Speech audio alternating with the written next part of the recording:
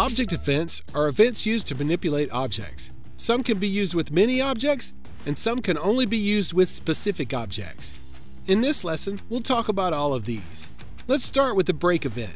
This event can be used to break up any breakable object in the game, like explosives, wood boards, or break multiple glued objects apart. The info on each object in the object menu will tell you when the object is breakable or not. Let's open up the properties. The first property we are concerned with in here is Select Event Targets. Use this to select the objects you'd like to break. Remember, you'll need an impulse to make this happen.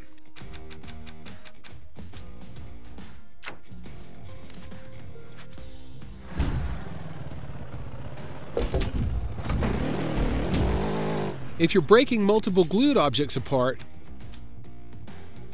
you can set the glue group break force. This force is applied from the pivot point. 0 is no force, and 100 is max force. Next is Camera Event. This event is used just like the name implies, to select a camera. In the Properties menu, go to Select Camera and pick the camera you want to use.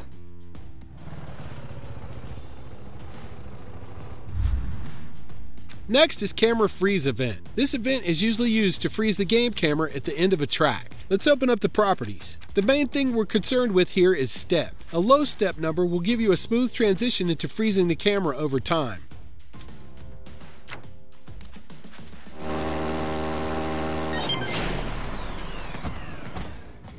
A higher number will freeze the camera immediately when the event is triggered.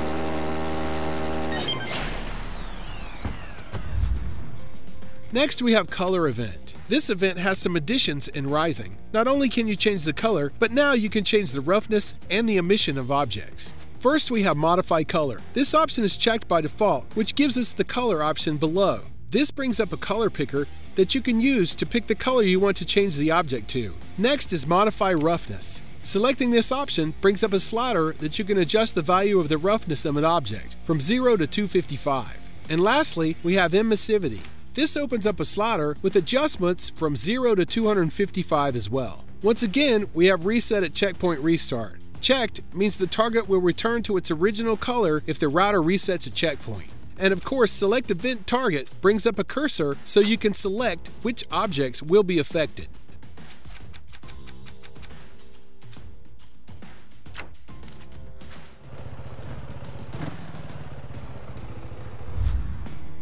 The next event we'll talk about is the Effect Event. This event is used to activate effects. The properties in here are ones we've seen before. Select Event Target is how you choose the effect you want to activate.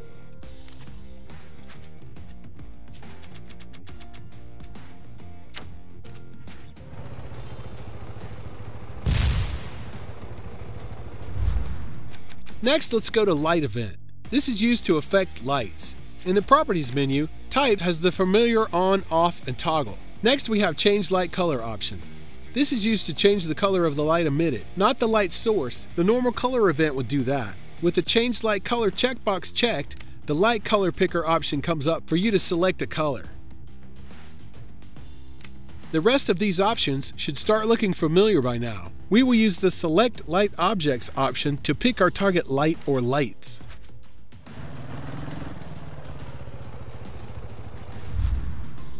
Now let's move on to the Physics event. This event is used to activate or deactivate dynamic physics on any object that can have dynamic physics set. A new addition to this tool in Rising is also the ability to adjust the advanced physics type of an object. Under Type, our options are On, Off, and Toggle, which will affect the dynamic physics of an object. But new to Rising is Default, Contact Response, No Contact Response, and Decoration Only, which affects the advanced physics type of the object. Remember, we covered that in the Advanced Objects lesson earlier in the series.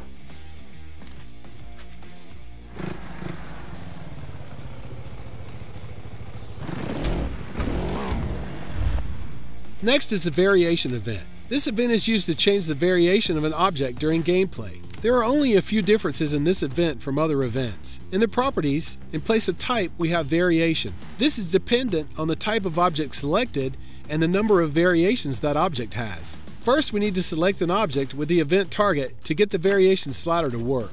Now, the variation slider has the same number as the target object has variations. Reset at checkpoint works like the color event.